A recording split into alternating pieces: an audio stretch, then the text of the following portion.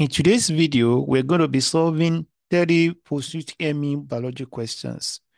If you have not subscribed to this channel, please, I want you to hit the subscribe button. Please support this channel by subscribing and sharing our videos with your friends. And don't forget to give this video a like. Please, if you have not joined the Telegram group, I have the link in the description below. I want you to join the Telegram so that you can have access to soft copy of Post UTME past questions. You know, time flies like hair. There's no time. You just have to be very fast now with your preparation. Time does not wait for any man. All right, so we are going to be solving 30 Post UTME questions on biology today. So question number 1 says that gills are used in respiration by all of the following aquatic animal except what? So when you look at the questions, you will see that option A is going to be the correct answers. Gills are specialized organs for gas exchange in aquatic animals. But when you see clams, clams are bivalve mollusks that do not have gills. Instead, they use a different mechanism for respiration, involving the exchange of gases through their mantle cavity. So option A is the correct answer.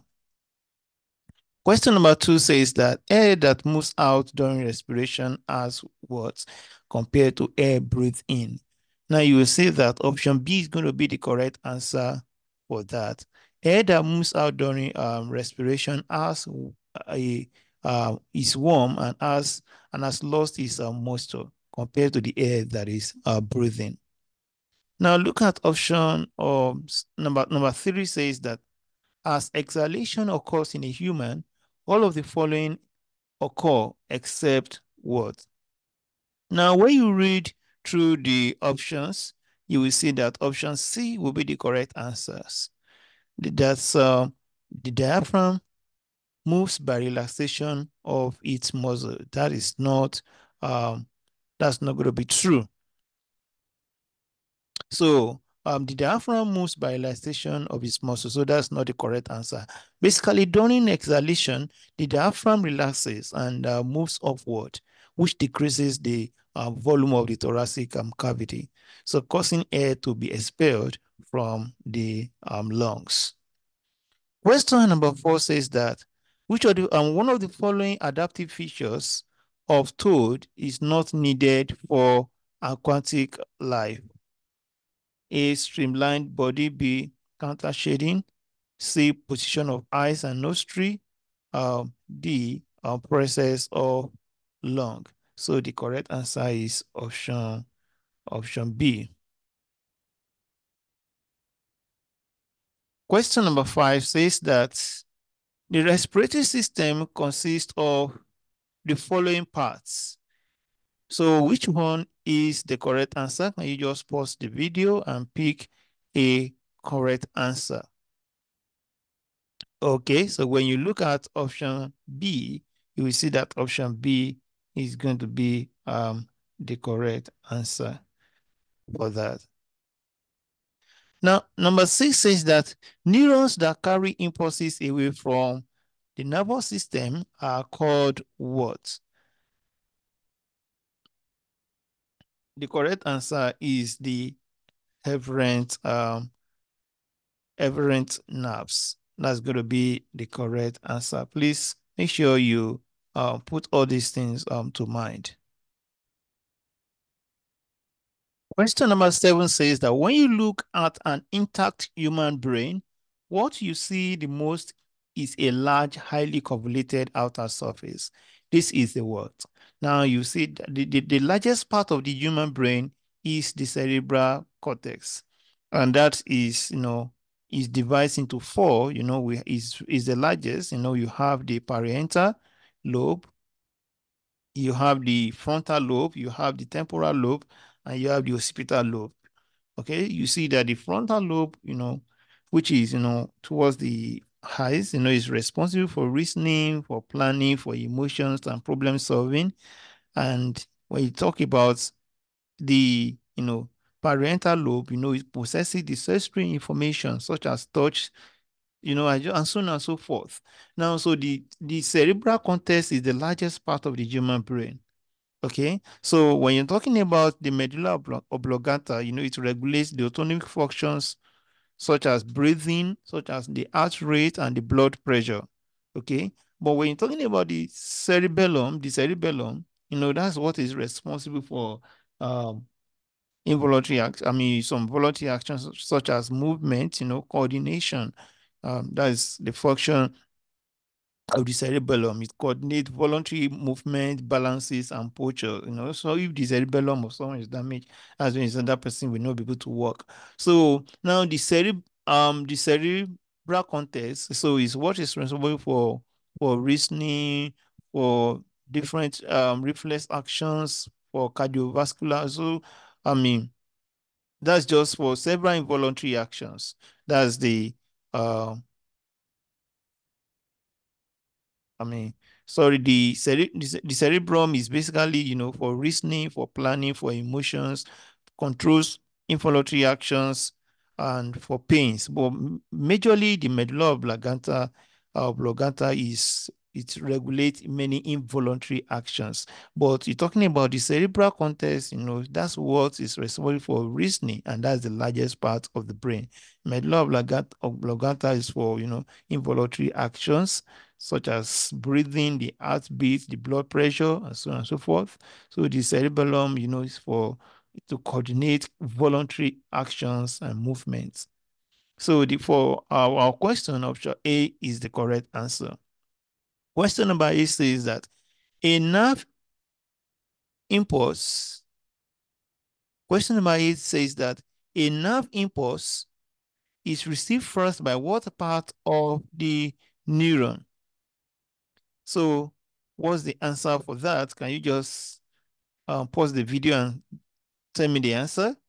Okay, so option C is going to be the correct answer. So the dendrites are the primary site for receiving signals from other neurons. Question number 9 says the microbe used in fermentation of alcohol is what? I think that is very, very common. That is very common. The answer is yeast. Question number 10 says that if an organism means of obtains its food by means of ostoria. The plural for ostoria is ostorium. Okay, so, and that you know immediately that the correct answer is parasitic organisms. So, what are examples of parasitic plants? We have all these parasitic plants, they are attached to trees, and they derive their food from their host by the use of historia. So the most common two examples, you have many examples uh, of parasitic plants, but the most example that you should always remember is the doda plants, sorry, the doda plants and mosquito. So mosquito, these are the most common examples of parasitic plants. So they obtain their food from their host through um through historias, through historia. So other examples of parasitic plants, you can have the broom rape.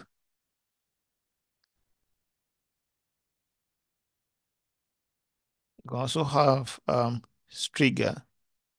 So striga is also another um, parasitic plant. You can also have raffusea.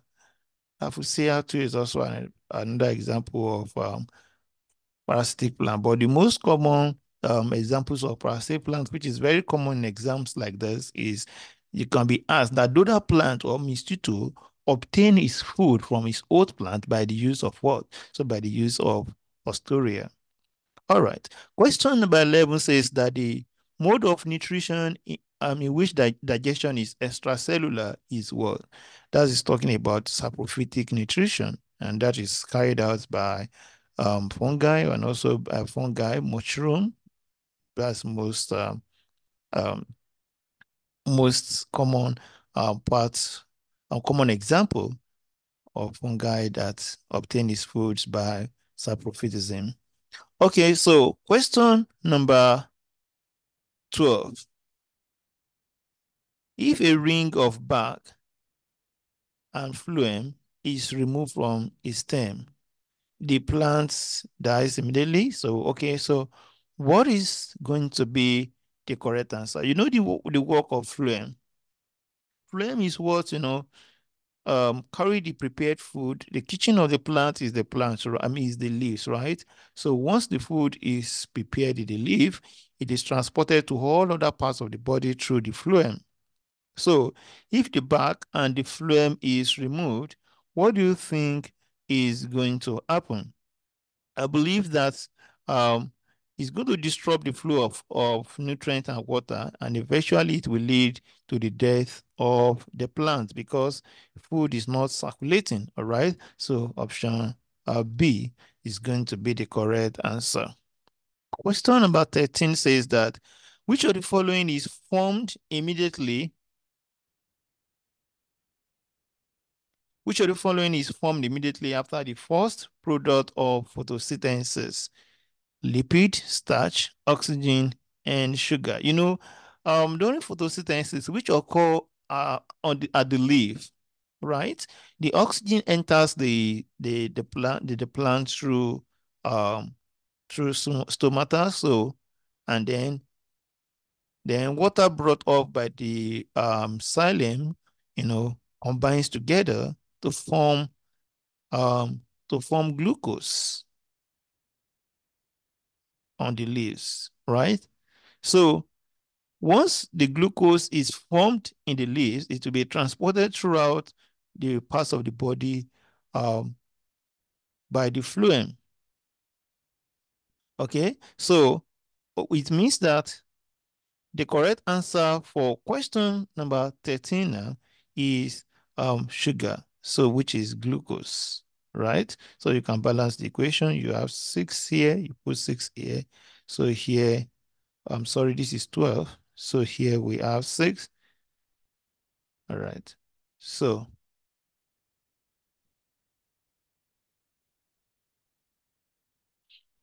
okay. So, question number 13. So, option D is the correct answer for that.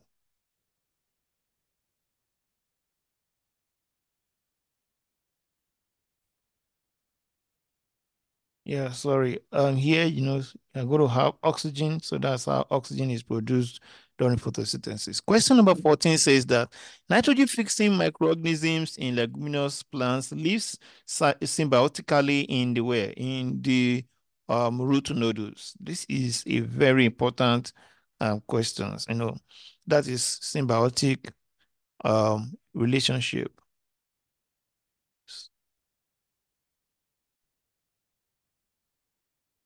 Question number 15 says that interveinal chlorosis is normally associated with the deficiency of what? Now, when talking about the interveinal chlorosis or yellow between the veins of leaf, it is a common symptom of magnesium deficiency in plants. So the correct answer for that is going to be option A. Carnivorous plants are usually found in areas which are what? Deficient in nitrate, which are deficient in oxygen. So of course you see that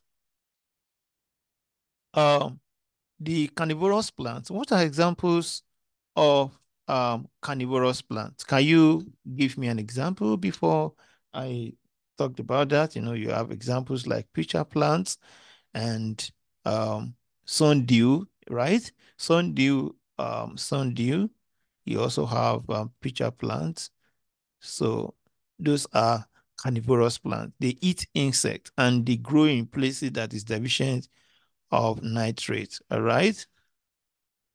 So that's option A. They use these plants, these insects as supplements for nitrate, for nitrogen. You know that nitrogen is taken by the plant in form of nitrate. Okay, so that's why option A is going to be the correct answer.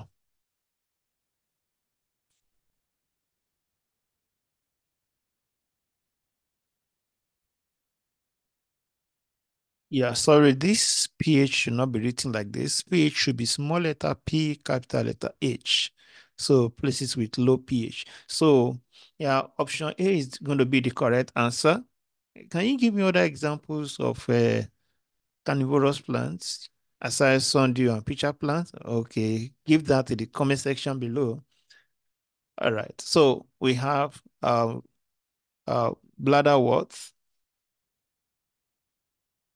we have butterwort. Okay, can you give another one aside these four options? Then I'll be there to reply your comments. Question number 17 says that the nitrifying bacteria Nitrosomonas convert ammonia to what?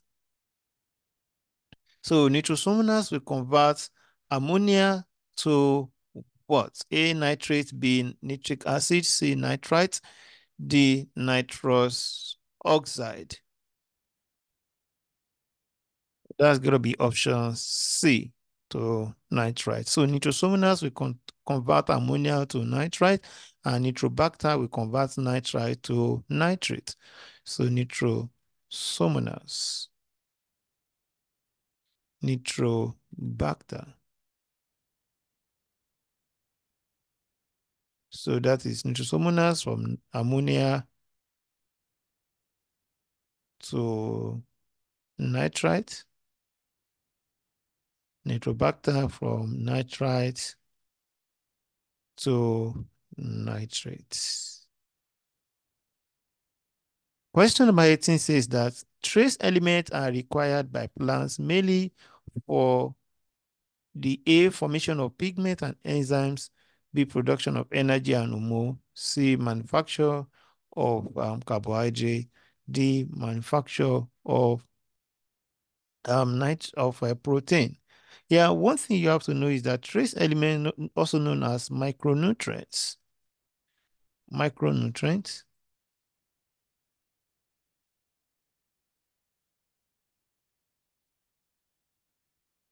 So these micronutrients, are essential for various physiological processes in the plant. So including the formation of pigments and enzymes. So that's option A will be the correct answer. The element essential for the coagulation of blood is A, potassium, B, calcium, C, phosphorus, D, iron, C, phosphorus, D, iron. So what is going to be the correct answer? So the correct answer to that is option B. You know that calcium is the mineral element which is essential for the clothing of blood, and it is stimulated by the release of what we call the thromboplastin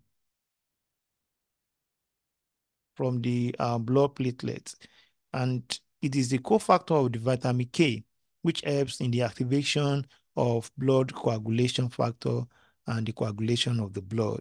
That's the clotting of the blood. All right. So the vitamin K is very important for the clothing of blood. So before I move on, I would like to, remind you of the love of God. That for God so loved the world that he gave his only begotten Son, that whosoever believes in him should not perish but have everlasting life. I was saying God gave his only begotten Son. We don't mean that God has a wife, but we are saying that, Jesus Christ is the Son of God because his birth was not by the activity of Joseph. It was by the power of the Almighty God. It was not from sexual activities between a man and a woman. For instance, you were born by the sexual activity by two, you and I were born by the, activities between our parents. But that was not really the case of Jesus. His birth was by the power of the Holy Ghost. When you read the Bible, you are going to see, he said, and the glory of the Almighty shall overshadow you. That was talking to his mother Mary. When the glory of God overshadowed Mary, the power of God came on her rather, the power of God came on her, and that was how she became pregnant. It was by miracle, by the power of God. That's why Jesus Christ is called the Son of God. And so this Jesus Christ died for the sin of the world because it was prophesied. It was prophesied hundreds of years before he came to fulfill all this prophecy. In fact, everything that is said on the cross were prophesied. In fact, on the day of his crucifixion, it has been written that his garment was going to be, they were going to cast lot on his garment because his garment was a special one when it was on the earth. They could not throw the garment away. They had to cast lots. The soldiers, they casted lots. They cast lots on the clothes of Jesus. So everything that happened to him on the day of crucifixion, his life journey was prophetic. And every of the prophecy was fulfilled. And there's a prophecy that is coming back to take everyone that believes in him. What are you doing? What are you waiting for? It is time for you to give your life to Jesus. Jesus Christ is God, is Almighty. He has been from ages. He told the children of Israel, he said, before Abraham was, I am. He's the I am that I am. Give your life to Jesus. He will take care of you. Why don't you just pray, Lord Jesus, today? I believe you. You died on the cross for me. You shed your blood. Because without shedding of blood, there is no remission of sin. I believe today. Because whosoever will just believe this, whosoever will believe shall not perish, shall not go to the lake of fire, but we have everlasting life. I want to have everlasting life. I pray that God will answer your prayer in Jesus' name. Thank you, Jesus, for this person that has heard this message. I pray that you save his soul. I pray that you touch him or her. I pray that you save him from sin. I pray that you write his name in the book of life. In the name of Jesus. Thank you, blessed Father. In Jesus' name, I've prayed. Amen. God bless you. Now we go on to question about 20. Question about 20 says that the companion cells are part of the dash. Now, when you talk about the companion cells, they are specialized parenchyma cells found in the phloem of plants, and um, they are involved in the loading and unloading sugars into the sieve tube. So that's they are involved in the loading and the unloading of sugar in the sieve tube. So they are part of phloem. Question number 21 says that in millions tests, when the reagent is added to a protein food item, a white precipitate is produced, which forms A blue on eating, B yellow on eating, C. So what's going to be the correct answer? Can you pause it and just give your own answer? Okay, so all right. Now the correct answer is going to form red on eating. That's the million tests for protein. Question number 22 says that the mode of nutrition in Nitrobacter ascaris and Homo sapiens are respectively are what? Now, when you're talking about the Nitrobacter, a bacteria, so you know that it's going to be chemosynthesis. Ascaris, that's worm, it is parasitic. And Homo sapiens, sorry about this, this is Homo sapiens, that is human being. And so the form of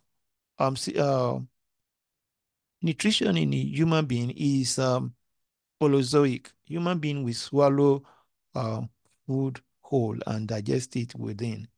All right, so that's intracellular digestion. Okay, so what's the correct answer for that? That should be option B.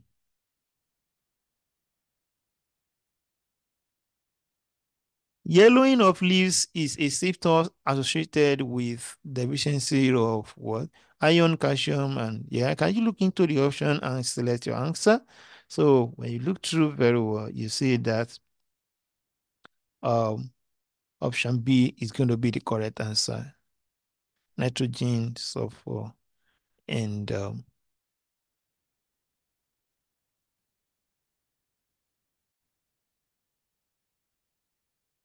so that's option D, magnesium, nitrogen, and iron.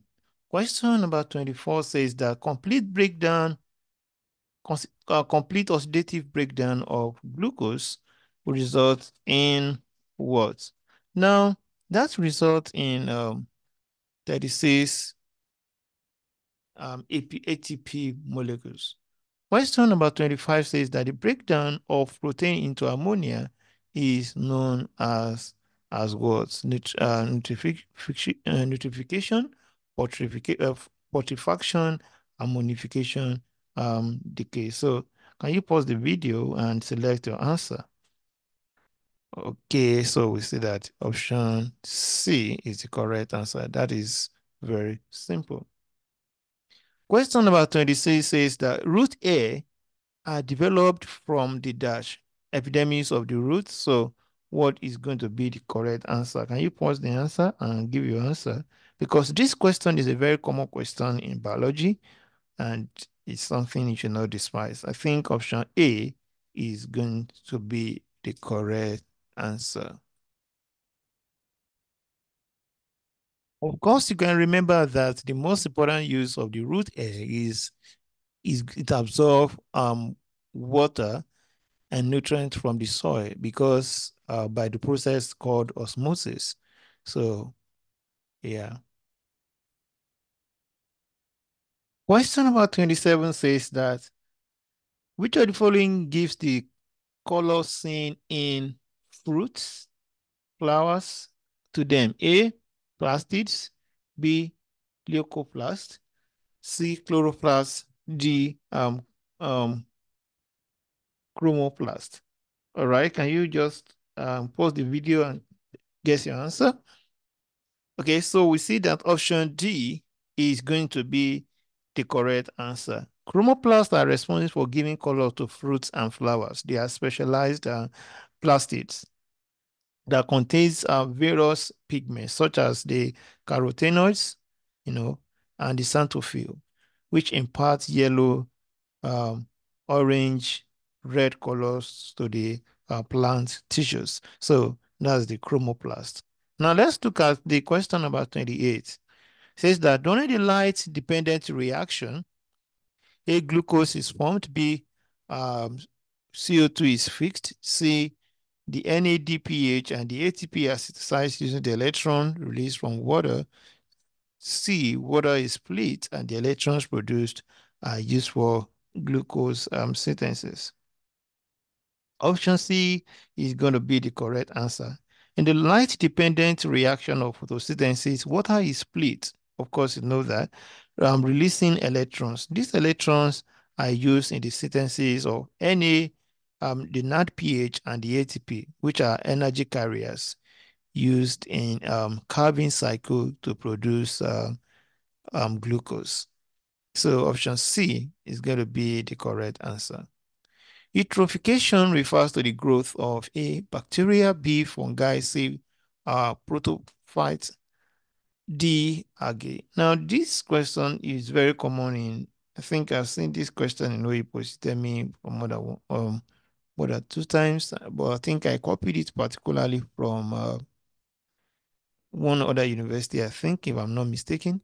I think I copied it from another university, but I've seen it from OAU, and so UNN, Unical, and some other universities.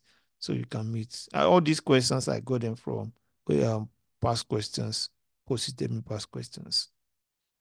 Question number 30 says that all the following statements are consistent with the concept of um, trophic structure, except A, at every feeding stage, some energy is wasted from the chain. That's correct. B, the nearer the organism to the beginning of a food chain, the greater the availability of the energy that is Correct. The first trophic level is occupied by the autotrophs. That's very correct. D, there are few numbers of organisms at the start of the food chain. That is incorrect. Yeah, I believe you have gained a lot in this video. Share with your friends, share with your pocket mate, with all, or with your slippers mate, um, with your wristwatch mate, with all your mateable mates. Thank you very much. God bless you. Subscribe if you have not subscribed. Do have a good day.